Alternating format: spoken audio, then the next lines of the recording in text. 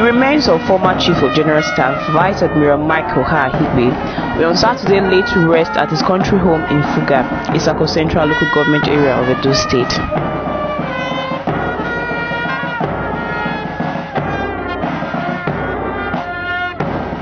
No, without arms, all come!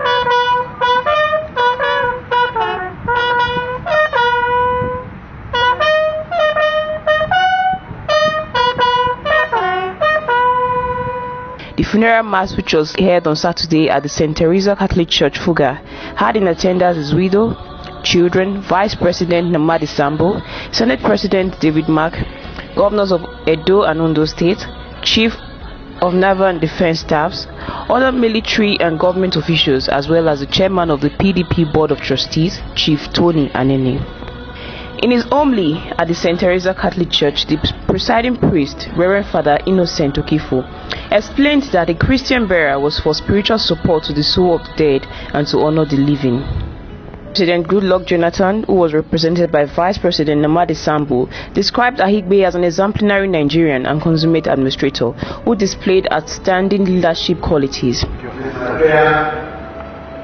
Almighty God will use you with the strength and wisdom to cope with the pain of this record.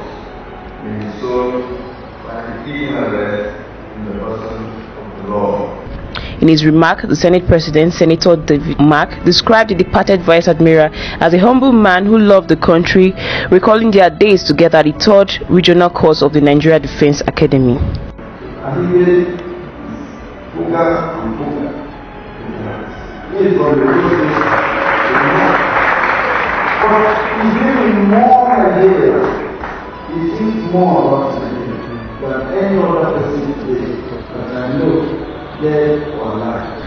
Edo State Governor Comrade Adams Aliyu Shomole praised the honesty of purpose and courage of General Abdulsalam Abubakar and Admiral Akhigbe in handing over power to civilians within a short time. On behalf of the government and people of Edo State, allow me to welcome all of you who have come to pay your last respect to our highly respected elder statesman who God has decided to call back home. For me, this is a life to celebrate. Happy to see to all that we said, and in all that we all know, God has chosen to call our brother back. But I like to thank him for what he using to do for Nigeria, for Edo State, for this community, and even for my person. The late Vice Admiral and illustrious son of Afeme battled cancer until his death in the United States on Monday, October 28, at the age of 68. May his soul rest in perfect peace.